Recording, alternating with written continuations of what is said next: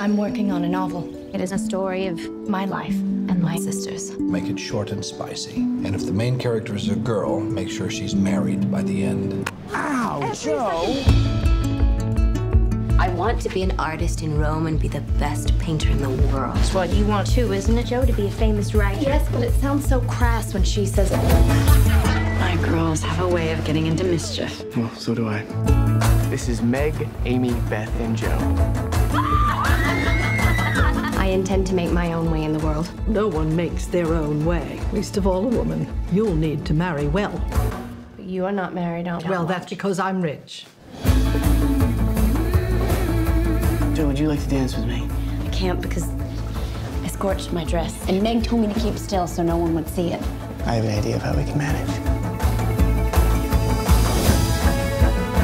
Joe is a lost cause.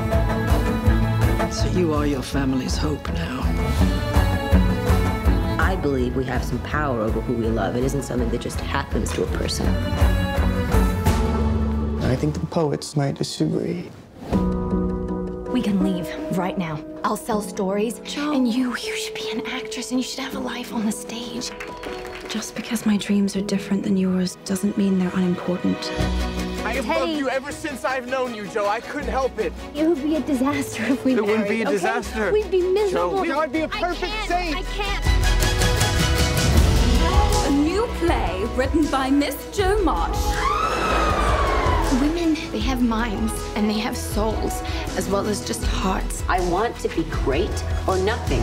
And they've got ambition and they've got talent as well as just beauty. And I'm so sick of people saying that love is just all a woman is fit for. I'm so sick of it.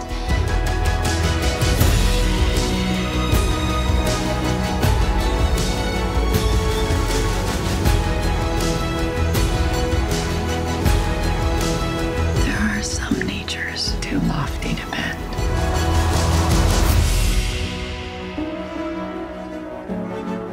So, who does she marry?